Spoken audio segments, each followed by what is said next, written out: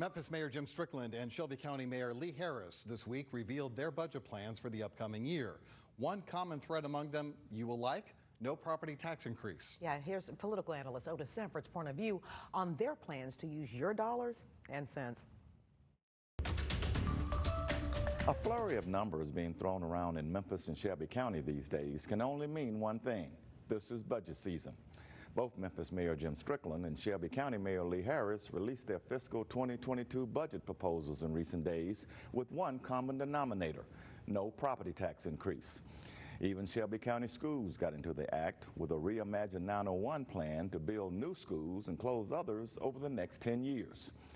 Without getting too much into the numbers, Mayor Harris's budget plan totals $1.4 billion, while Strickland's operating budget totals $716 million, with an additional $89 million for capital spending.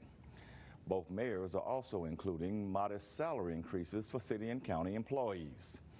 The fact that no property tax increases are included in either budget is significant, but not surprising. Both mayors recognize that the coronavirus pandemic crippled the local economy, not to mention that it claimed hundreds of lives. Strickland and Harris know that now is not the time to saddle city and county residents with higher property taxes.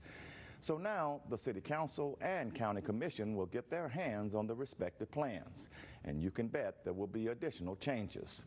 But for the moment, both budgets, along with the school district's long-range plans, appear to be prudent and doable. Time will tell if they are adopted as is.